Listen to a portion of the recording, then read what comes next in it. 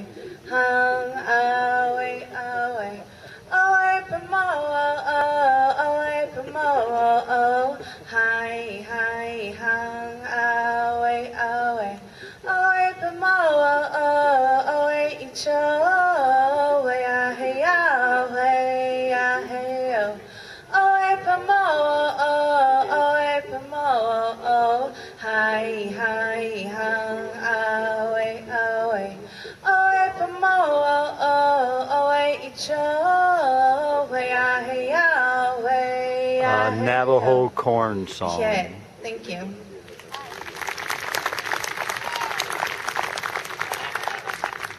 And in the Southwest, corn is a very big staple in a lot of the Native people's tribes' lives every single day.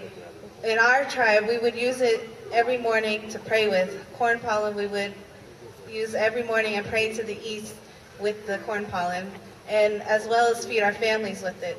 So corn was very, very important in a lot of the Southwest tribes. And right now we would like to share with you another Southwest style of dancing. And we're going to have Violet come up and explain more.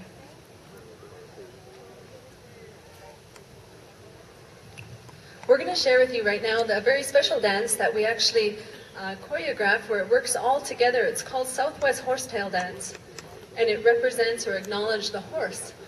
Now, just like corn is seen all throughout South America and gradually into the North Americas. There are many other vegetables and medicines that you'll find only in North America, such as acetaminophen that we now find in Tylenol, chocolate in South America that came from South American tribes, tobacco that we use, one of our sacred medicines. All of these came from only North America, and only after contact did we finally get the beads that we now use. And of course, travel and hunting and even warfare became more apparent after the appearance of the horse. Now, the horse came in the 16th century, and it came by way of the Spanish. It was the Spanish that had come from both the south and the west. And as they came, they brought their gigantic horses. And of course, some of these horses escaped into the wild, and they started to breed amongst themselves, and they became the wild horses. These are the horses that the native people started to use, and it became more and more apparent in the 1800s when they started to use them. And at first, we always acknowledged our dogs. Our dogs were our horse long before the horse came. They would pull our tracks, they were our packs. They were even told that we could communicate with the dog people, but the dog talked way too much that Creator had to take its voice away. So that's why we have barking dogs today. But you can see that almost that communication that we still have around today, that tie that we have to our dogs.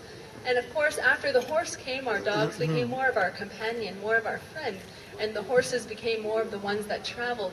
They pulled along a travois, that's what we called it up north, and a travois is basically two huge teepee poles and an X, and the skinny part of the X is attached to the horse, and then the bottom part was just used to carry packs or even to carry small children when they became too tired, so those were our traditional strollers, our traditional packing.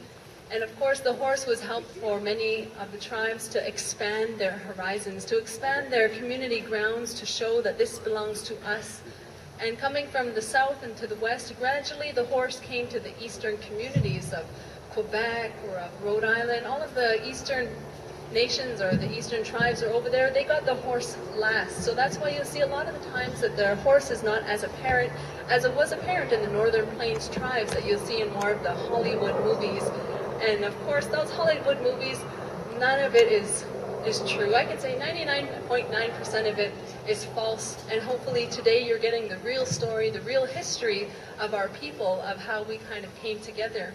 This next dance shows that coming together as tribes, as a nation, showing how the horse came in from the south and from the west, and showing how it gradually it came from the Cree Nation, and how it gradually went to even to the Mohawk Nation. You'll see different songs, or you'll hear different songs from the Hopi Nation. You'll hear a song from the Mohawk Nation. You'll even hear a song that sounds familiar to the Spanish or to the Spaniards. And all of this is a modern choreography to show of that history, of that trail of the horse as it moves up. It's called the Southwest Horsetail Dance. Without further ado, I'd like to introduce to you now Southwest Horsetail Dance.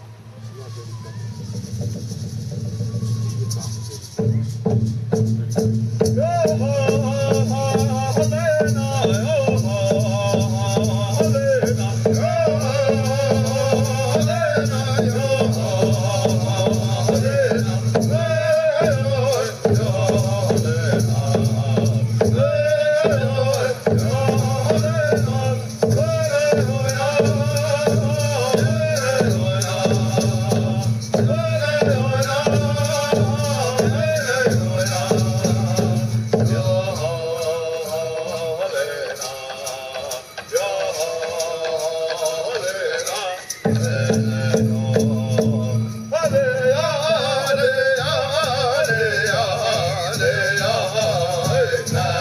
Hare